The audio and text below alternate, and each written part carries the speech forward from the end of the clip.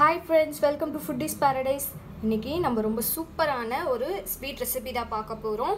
என்னன்னா பலாப்பழ அப்பம். இது எப்படி செய்யறதுன்னு பார்க்கலாம். அதுக்கு முன்னாடி நம்ம சேனலை சப்ஸ்கிரைப் பண்ணாதவங்க சப்ஸ்கிரைப் பண்ணிருங்க. பக்கத்துல இருக்க பெல் ஐகானை கிளிக் பண்ணிக்கோங்க. அப்பதான் நான் போடுற வீடியோஸ் எல்லாம் உங்களுக்கு காட்டும். வாங்க இப்போ நம்ம எப்படி பலாப்பழ அப்பம் செய்யறதுன்னு பார்க்கலாம். பலாப்பழ அப்பம் செய்யறதுக்கு தேவையான பொருட்கள் என்னென்னு இப்போ பார்க்கலாம். ஒரு 10 பலாப்பழம் இந்த மாதிரி உள்ள விதையை நீக்கிட்டு இந்த மாதிரி எடுத்து வச்சுக்கோங்க. 50 கிராம் வெல்லம், இட்லி மாவு கொஞ்சம், நெய் கொஞ்சம், அரை கப் அளவு தண்ணி. இப்போ எப்படி பலாப்பழ அப்பம் செய்கிறதுன்னு பார்க்கலாம். பலாப்பழ அப்பத்துக்கு ஃபஸ்ட்டு நம்ம பாக காசு எடுத்துக்கலாம். 50 கிராம் வெல்லம் ஆட் பண்ணிக்கோங்க. அரை கப் அளவு தண்ணி ஆட் பண்ணிக்கோங்க.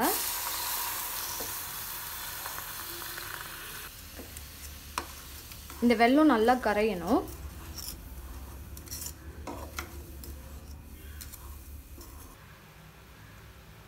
பாகு கரையறதுக்குள்ள நம்ம இந்த பலாப்பழத்தை மிக்சியில் அரைச்சி எடுத்துக்கலாம். பலாப்பழத்தை இந்த மாதிரி சின்ன சின்னதாக கட் பண்ணி எடுத்துக்கோங்க. உள்ளே இருக்க விதையெல்லாம் எடுத்துருங்க. இதை மிக்சியில் ஆட் பண்ணிக்கலாம்.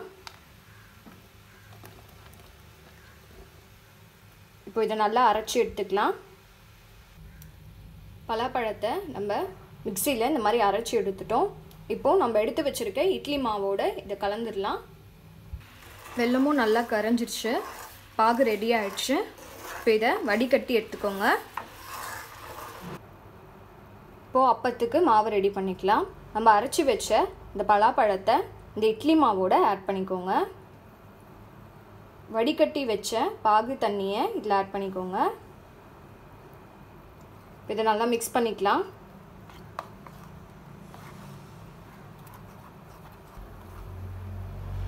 அப்பத்துக்கு மாவு ரெடி ஆயிடுச்சு.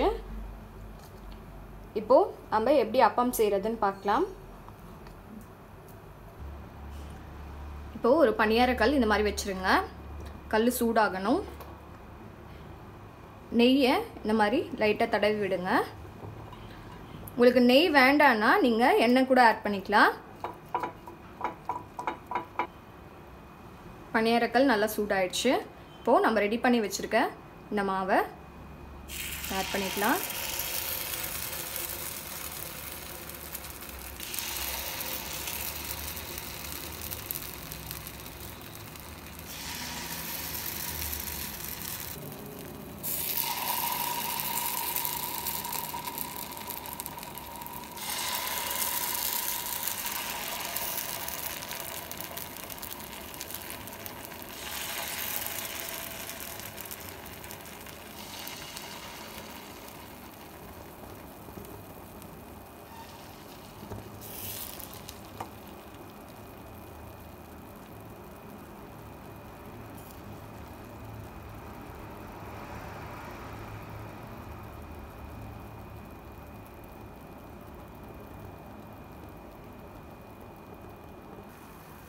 லைட்டாக மேலே கொஞ்சம் நெய்யை விடுங்க.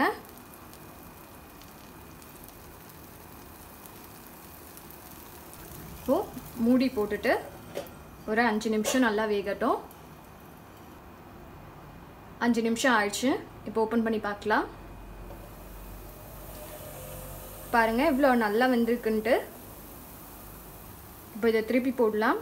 ஒரு ஃபோக் ஸ்பூனும் இல்லை இந்த மாதிரி ஒரு குச்சி எடுத்துக்கோங்க. இதை திருப்பி போடலாம்.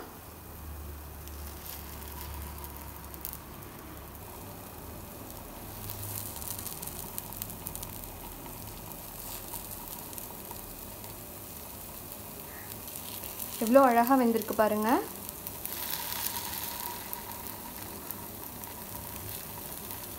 பலாப்பழ அப்பம் ரெடி ஆயிடுச்சு.